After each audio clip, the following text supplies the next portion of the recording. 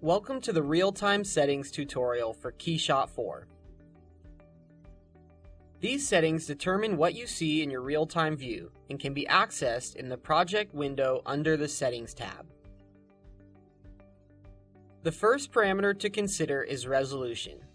If you know your final rendering output will be, for example, 8.5 by 11, it's good practice to set this here and lock aspect to maintain proportions when the window is scaled. You can also lock the resolution at a particular size so it will remain constant at all times. Brightness and gamma adjustments here are not to be confused with your environment settings. These adjustments are post-processes, so the image doesn't require recalculation when the values are changed.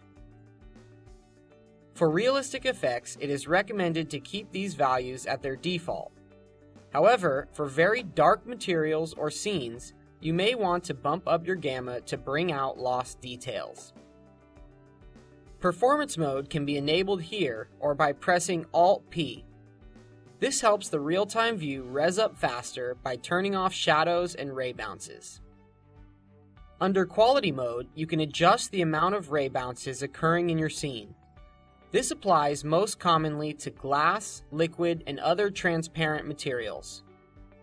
If this value is too low, light does not penetrate the watch face.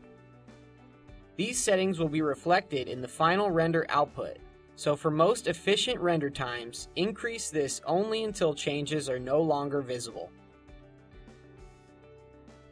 Increasing shadow quality will also increase render times. So before adjusting this, try decreasing your ground size in the Environments tab first.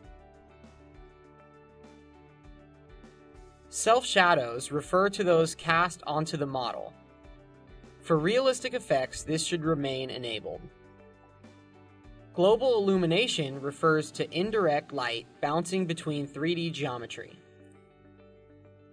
Although this does increase render time, it should typically be enabled for realistic effects, especially when working with transparent materials and physical lights. Finally, ground illumination is the indirect light bouncing between 3D geometry and the ground, as you can see here.